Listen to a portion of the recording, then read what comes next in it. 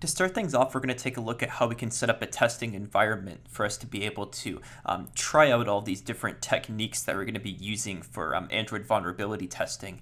This sort of setup is going to be something that will be able to be used with any sort of application that you're trying to test or do vulnerability analysis on. Most applications are going to work in emulators through Android Studio. So if you don't have an actual Android device, you'll be able to access it through Android Studio to be able to at least emulate it.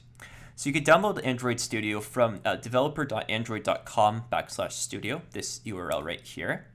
And you're just going to go ahead and download the Android Studio version that corresponds to your operating system version. In this case, I'm using Windows.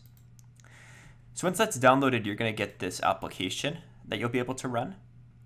And essentially, we'll just walk through the installation in this video, and I'll demonstrate how we can set up some emulators that we'll be able to utilize throughout these videos. The Android Studio IDE is also going to come with a lot of different tools that are very valuable for us that will allow us to interact with our emulators and our applications. So we're going to go ahead and hit next. We want to get Android Studio and the Android virtual devices, so make sure both of these are checked up. It will take up 2.3 gigs of space. It doesn't really matter where you install it to, just install it wherever you would usually install your stuff. And then hit on install, and it will go through the installation process. So once this installation process is complete, you'll have the Android toolkit that's like ADB and those sort of tools that we'll be using throughout this. And as well, you'll have access to write your own code as well as run emulators. So if you ever want to test specific concepts, Android Studio is a good way to do it because you're able to actually write code inside of it. In addition to this, you'll have some emulators set up and you'll be able to access and work with those. So we'll discuss a bit about working with emulators as well to get an idea of that, and that will be sort of in future videos as well. Once this is completed, we can hit next and finish to launch Android Studio. So now it will ask you whether you want to import any settings or not. In this case, I do have an older install that I can import from, or I could choose to not import settings. For your first time, you probably won't have to import anything at all. So in this case, again, because I had an older installation, it's going to ask me about things with system files, and I can sort of delete those directories just to clear up some of the data that's there. And then from here, we'll launch Android Studio. Now, launching Android Studio will take a little bit of time. It's an application that typically is a little bit slow, I guess you could say, on a lot of computers. It really depends on your computer. It might take a little bit of time to actually boot up to begin with, so don't be alarmed if it takes some time to start up. See, once you get here, we'll load in the components, we'll load in the modules, and then once this is done, we'll be able to access what we're really looking to get to, which is the emulators.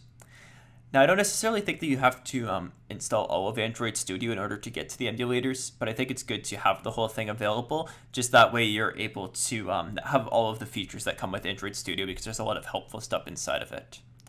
So you'll see that you'll load into the Android Studio page. Yours might not look exactly like mine, because mine has a current application that's being developed. So yours might look slightly different. However, you should have all these toolbars available to you.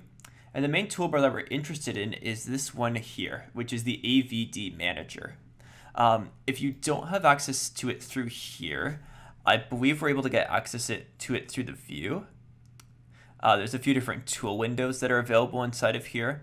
And you just want to make sure that each of your toolbar and navigation bar and main menu and status bar are all enabled so that you're able to access this.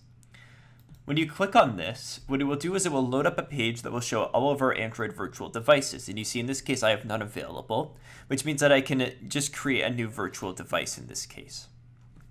So these virtual devices will have a little bit of customization. You'll essentially have access to be able to create things that mimic the hardware of any of the Google devices. See that there's phones, there's TV, there's the tablets, the watch OSs, the automotive OSs as well, so you can emulate any of those. And you can pick really any of these that you like. Let's just say I'll pick a Pixel 3 for this example.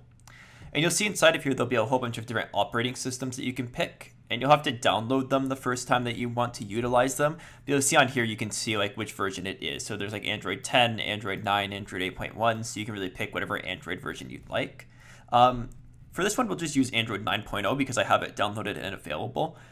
There aren't really too many major operating system differences when we're working with vulnerability analysis of applications, but in general, you just sort of want to pick operating systems that are supported still. So whatever's supported by the application you're looking to pen test would be what you're picking out of here. But in this case, we'll just pick 9.0 for this example. And you'll see we'll be able to give it a name. So I'm going to call mine Pixel 3 Vulnerability Analysis, just to give it like a unique name so I know what it is. And we can customize other details about it, such as like the startup orientations and like the performance pieces. Usually I just leave these all as default and click finish. And now we'll have the device available to us. So you'll see from here, we can just click on the play button, and this will actually launch the device for us to be able to use. So let's go ahead and try that and let it run. Again, it might take a few minutes for it to launch. The emulators as well tend to be a little bit slow to start up, but once things are started up, then it starts to run pretty well, and you'll be able to like work with them relatively flawlessly, depending on how fast your computer is. I think most modern computers would be able to run emulators fairly well. Of course, emulators aren't really computationally intensive for the phones because the phones themselves don't use a huge amount of hardware comparative to computers. But yeah, again, your mileage may vary depending on what kind of computer you're using. And just while this is loading here, I'll also note that if you have an Android device, you can utilize it for this testing as well. The reason why I use emulators myself is because we're going to be installing purposefully vulnerable applications onto these devices. So we don't really want to do that on a live device. We mostly want to do that on emulators so that we aren't like impacting the performance of our actual devices themselves. But if you do want to utilize it, you can simply just plug in your USB device.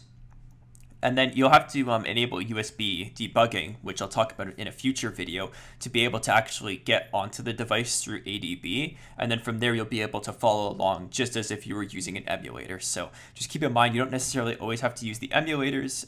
You can use things such as devices as well. So those will work too. So we can tell that this is working and running because the size on the disk is increasing. As the emulator launches, the size on the disk will slightly increase. I think usually they end up taking about like 9 or 10 gigs. And then as you install more stuff, they'll start to take up more and more space. So that's just something to generally keep in mind. You'll notice down here, it also says that it's indexing. A lot of the time, Android Studio is going to be working through different things to index and get things set up. So again, just be patient with Android Studio. It will eventually start to run the things that you need it to run. So this at least gives you a good idea about how we can install the environments that we'll be able to test with. In the next video, we'll take a look at how we can use ADB to shell into a device.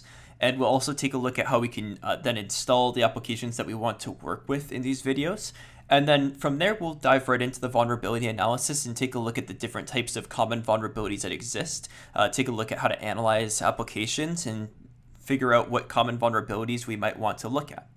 So that will be what we take a look at in the next video. For now, you've got your emulator set up, you've got your environment set up, so you should be ready to progress on.